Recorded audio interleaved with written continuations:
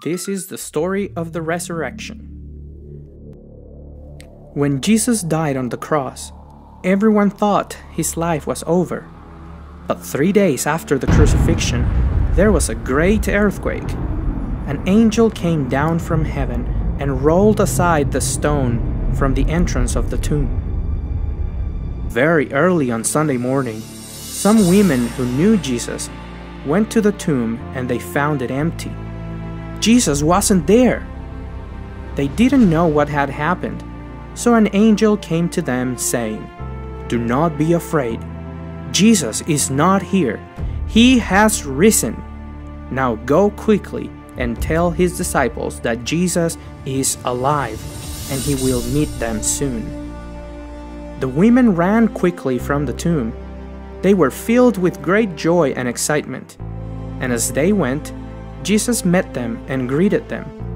The women ran to Jesus and worshipped him. He was alive!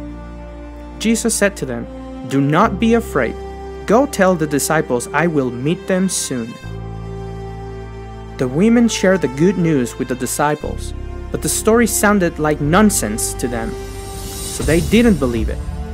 Then some of the disciples ran to the tomb to see if this was true, and they found an empty tomb just like the women had said. That same day, 2 of Jesus' followers were walking to Emmaus. As they walked along, they were talking about everything that had happened to Jesus.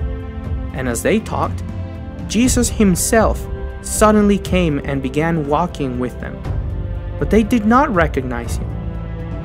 When they arrived, they sat down to eat. Jesus took the bread and blessed it, and that's when they recognized him. But at that moment, Jesus disappeared. These men went to the other disciples and told them that Jesus had appeared to them. And just as they were telling about it, Jesus himself was suddenly standing there among them. "Peace be with you," he said. The whole group was astonished. "Why are you afraid?" Jesus asked. "Look at my hands. Look at my feet. You can see that it's really me." Everyone was filled with joy and wonder. Then Jesus said, "It was written long ago that the Messiah would suffer and die and rise from the dead on the 3rd day." What a joy!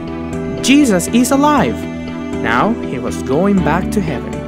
But before that, he had a special task for his disciples.